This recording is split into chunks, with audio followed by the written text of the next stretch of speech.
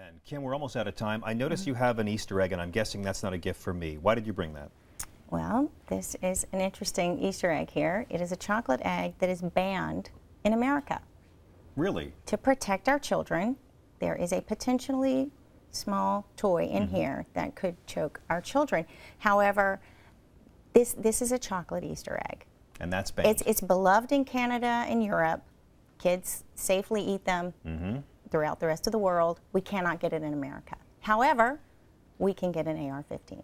Incredible. So I guess the solution is to put an AR-15 in a chocolate egg and hope that gets banned. I hope so. I can't thank you enough, Kim, and that's a very, very powerful bit of American insanity. Political reporter Joe Williams and Kim Russell, National Director of Communications for Moms Demand Action. Thank you both so much for coming on Viewpoint tonight. Thank you.